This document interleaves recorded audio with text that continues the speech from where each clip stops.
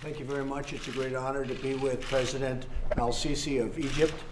We have many things to discuss, as you can imagine, military, trade, and I have to say that a lot of progress has been made in a lot of different ways in terms of terrorism and other things with Egypt and within Egypt. It's really incredible what's happened, especially in certain respects that we've already talked about. But we will be meeting with representatives of the president and of Egypt in a little while.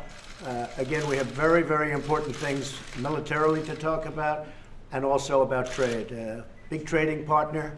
We do a lot of work together. We work together. And I think we've never had a better relationship, Egypt and the United States, than we do right now. So I want to thank everybody for being here.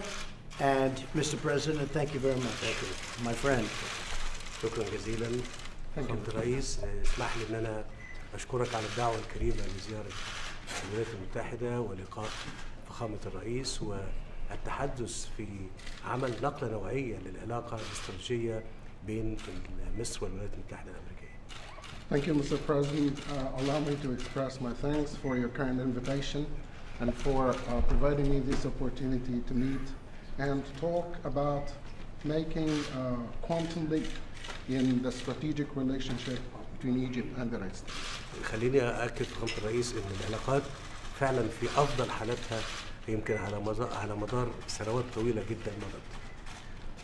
Let me emphasize, Mr. President, that the relations have not been better over the years of our bilateral relations. وأنا عشان كده بوجه لفخامة الرئيس كل الشكر والتقدير والتحية على ذلك. And that is why I'm extending, Mr. President, to you all the thanks, appreciation, and greetings for all the هذا الفضل يرجع لفخامة الرئيس ودعمه لمصر في المجالات المختلفة اللي احنا بنتكلم نسعى إلى تطوير العلاقات في المجالات في كل المجالات السياسية والاقتصادية والاستثمارية والعسكرية والثقافية. All the credit goes to you, Mr. President. Thank you very much for your support on all fronts. This is what we're seeking to promote our bilateral relations in various fields: political, economic, military, cultural, and others. Thank you very much.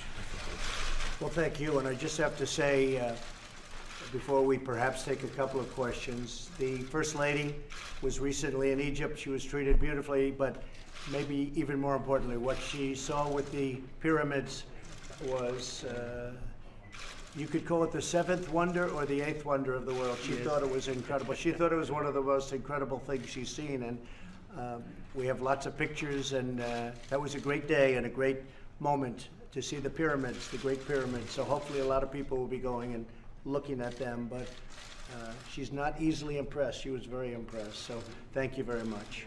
Mr. President, Go ahead. Mr. Jeff. Be cleaning house at DHS. What would you like to achieve with the community? Well, I never said I'm cleaning house. I don't know who came up with that expression. We have a lot of great people over there. We have bad laws. We have a judge that just ruled incredibly that he doesn't want people staying in Mexico. Figure that one out. Nobody can believe these decisions we're getting from the Ninth Circuit. It's a disgrace.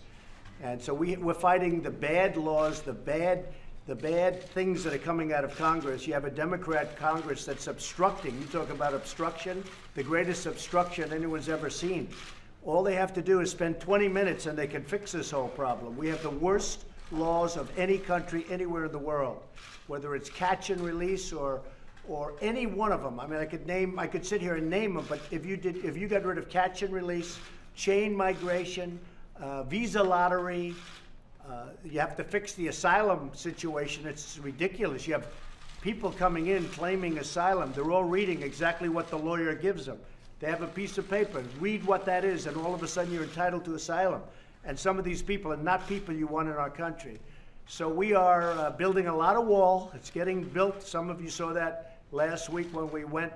We had a great presentation of a new stretch, but we're building a lot of wall, and we're being very strong on the border. But we're bucking a court system that never, ever rules for us, and we're bucking really bad things with Congress, with the Democrats in Congress not willing to act. They want to have open borders, which means they want to have crime, they want to have drugs pouring into our country. They don't want to act. We have to close up the borders. We're doing it, but we're doing it, I could do it much faster if they would act.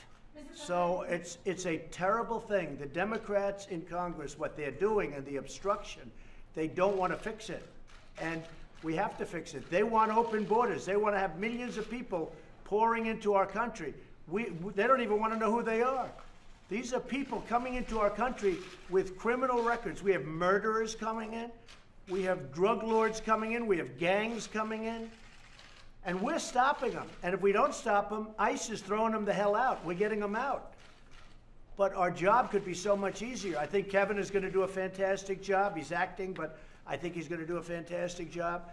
And we're not doing anything very big as far as what we need. Homeland security, that's exactly what we want. There's no better term, there's no better name. We want Homeland security, and that's what we're going to get. Thank you all very much. Thank you. Can you clarify something? Thank The you. issue of child separation. Are you considering starting the child separations again, Mr. President? Thanks, Steve. Let's go, guys. Thank you very much, everybody. Thanks, guys. Are you considering child separations again? We're finished. Let's go. Keep moving. Let's go. Press, let's go. Press, keep moving. Let's go. Obama Let's go. separated the children, by the way. Let's go. Would you consider Just doing it so again? you understand, President Obama separated the children. Those cages that were shown, I think they were very inappropriate. They were built by President Obama's administration, not by Trump. President Obama had child separation. Take a look. The press knows it. You know it. We all know it. I'm the one that stopped it. President Obama had child separation. Now, I'll tell you something. Once you don't have it, that's why you see many more people coming. They're coming like it's a picnic, because let's go to Disneyland. President Obama separated children. They had child separation. I was the one that changed it. Okay, thank you very much. Come on, let's go. Come on. We're finished. Come on, let's We're not go. looking to do that. We're finished. We're not looking to do that. Thank you very much. You're not looking to bring But it it up? does it brings a lot more people to the border. When you don't do it, it brings a lot more people to the border. We are not looking to do it. But President Obama had the law. We changed the law. And I think the press should accurately report it, but of course they won't. Thank you all very much. Let's go. Come on, press. Let's go. We're moving.